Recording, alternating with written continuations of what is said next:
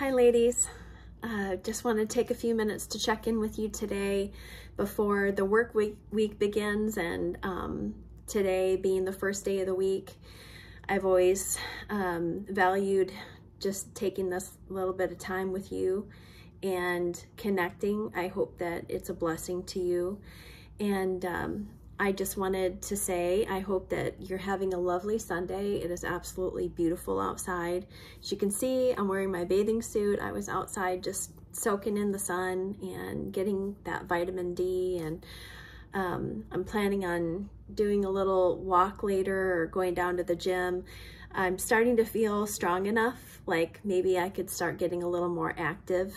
I know there are still limitations that I need to honor, but for the most part, I think my healing is really going well, and I'm getting stronger, and even like some of the numbness in my body is going away, and I'm very pleased about that. I'll be very glad when I can just go all out again, because I really miss that feeling of the endorphins and everything that you get from a regular, vigorous workout. So I hope that you are doing that in some way, whether that be more restorative, meaning just going for walks out in nature.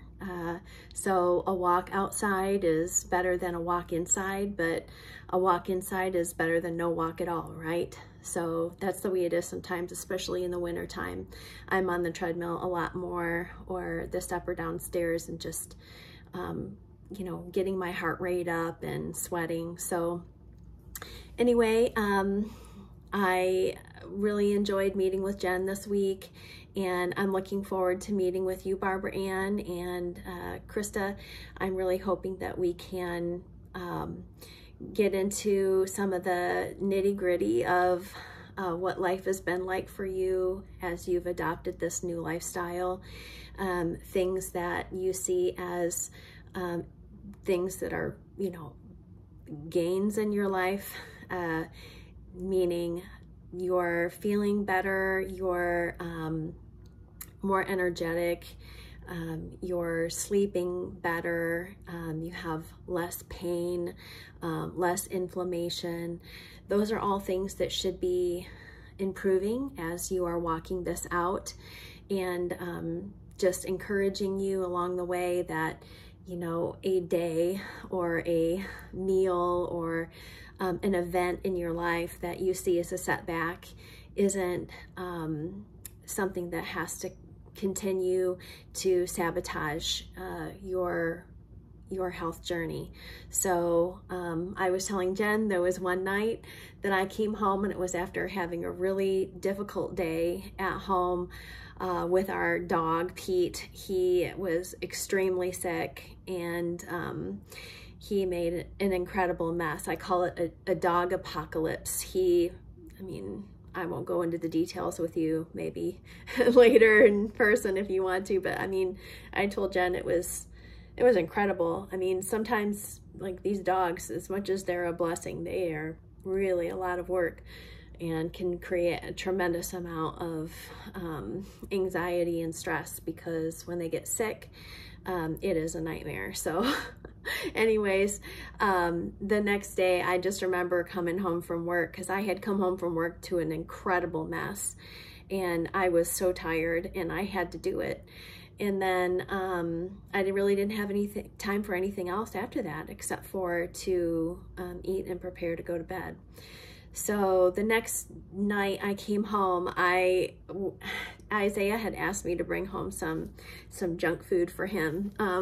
And you know, our junk food has changed. I know that I've shared some of those things with you that you can get that are like a processed food, but they don't contain a lot of the additives and oils and chemicals that a lot of the mainstream food-like substances contain. So going for like a kettle chip with avocado oil as the main oil that it's cooked in, and having sea salt as a main ingredient rather than the regular non-beneficial bleached out and highly processed salt products that they produce. So he asked me to pick up some of that, and then I saw some of the dark chocolate that I like, and it has stevia, so it's a good dark chocolate. It's mostly dark chocolate, and then stevia is the sweetener, but it's not on my protocol right now. But that night, you know, when I brought those chips home with him, and I just like craving tuna, and one of my favorite things to eat is like a polecat. It was a really good quality tuna that is according to my protocol. But then I also, you know, put in this avocado mayonnaise that is not on my protocol. So I ate that with the potato chips and topped it off with that chocolate that night. And I did not beat myself up for it. I just said, you know, this is something that is gonna feel like a reward for me, or something good that I really miss and enjoy. And it hasn't derailed the protocol that I'm on. So what I did the next time is I went back to my bone broth, and I went back to my meat and vegetables and soups, and I've been doing just fine. So there are times when, you know, you can make concessions in your life. You don't feel like you have to deny yourself of everything good, but I would encourage you to find healthy alternatives to what are known, for lack of a better word, just poisons to the human body. These food manufacturers do not care about our health. They only care about their profits. And they demonstrate that by continuing to use agents that are man-made, and they are just destroying the cells in our body, causing cancer, Alzheimer's, dementia. They're actually calling Alzheimer's now type 3 diabetes. And so people who are in a pre-diabetic state for a long time finally enter that diabetic state. And then the third and final phase would be the dementia and the Alzheimer's. So there are different approaches to seeing these types of symptoms in a functional light, where we know these are to a large degree preventable illnesses. So we don't have to follow the path that many of our parents and even you know, our grandparents to some degree have been you know, exposed to these things. And so now there's enough knowledge and eye-opening information available to us that if we simply do a little bit of investigating, that we can discover how these things work and how they affect our bodies. And that's just what is on the plate in life. And one of the things that I was talking to Jen about this week is the off the plate. There are two types of nutrition. There's on the plate and off the plate is the kind of phraseology that my school is teaching me. And so the off the plate is actually a lot bigger than the on the plate type of lifestyle that makes such a big impact. So our mindset, our mind, our will, emotions, and our spirituality would be the off the plate subjects. And so now that we've walked together, all three of you ladies have been with me since about mid-June. And I'm hoping that at some point we can delve into topics that are off the plate subjects. And I know that requires a degree of trust on your part. And even for me, like, I plan to share from my life as well. So just know that this whole subject of food and nutrition as a lifestyle is a lot bigger than what we're putting into our mouths. It's a bigger picture than that, a much bigger picture. Our food has been connected to a different area of our life that maybe we haven't recognized, or maybe we are recognizing more as we're making these changes. So I think most of us understand how our mind and our will and our emotions have played such a big part in our relationship to food. But finding ways of living our life without that kind of dependency and addiction is what we're going after. So it's not, it's the first thing that we do when we address addiction is we go after the biological component. So when we began, the topic was what is it that we can put on our plate that is going to help us reach our goals. And so as we have changed what our dietary practices have been, it's created space for conversation and thought about these off-the-plate subjects, because when you are in a process of addiction and dependency, and these companies create products that create the addiction. So they are, designed to make you want to eat more, to want to buy more, and they're not satiating. So, it's like a pharmacological nightmare, honestly, is what a lot of these products are. And I think we all pretty much understand that. It's just a matter of making a decision to leave those practices behind. And so, and it is, it's a lifestyle that people live, that standard American diet.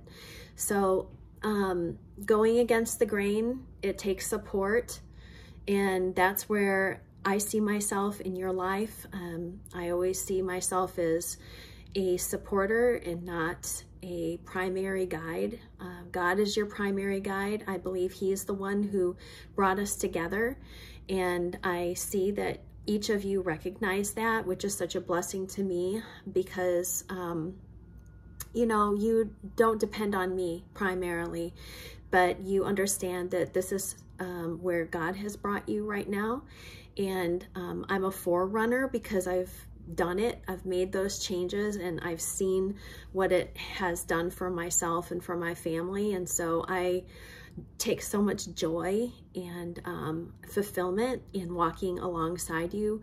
But I know that I can't be what God is to you in this journey.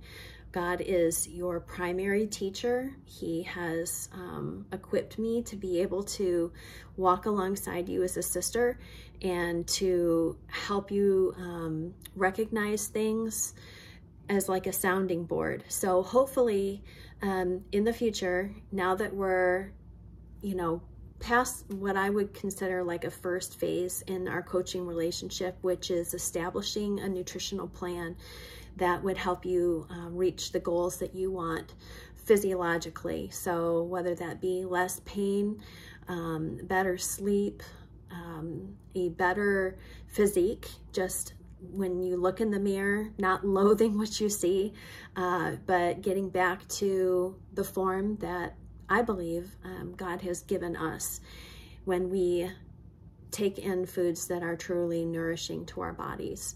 So I'm walking with you in that, but I also, like I said, as I had discussed with Jen, I really want to get into the other areas of life as well with you, if that's something that you would want to approach in our coaching relationship. Because for me, when I began working with IIN and going through their program, I thought the main topic was going to be nutritional education, but it's a much broader much broader area of expertise than that, because if you simply just change what's on the plate and you never address the off the plate topics, then it can be a short-term advancement in your life.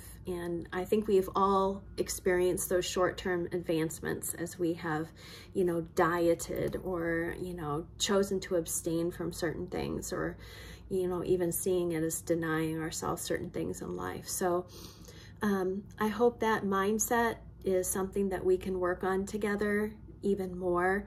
I think it's so important, and the spiritual and the emotional part of our journeys with God and together, pursuing more health than we've ever experienced before in our life. I really believe that. I think we've grown up under a system of oppression as it pertains to, you know, foods, or what we've previously considered as foods, and now understand that they are food-like substances.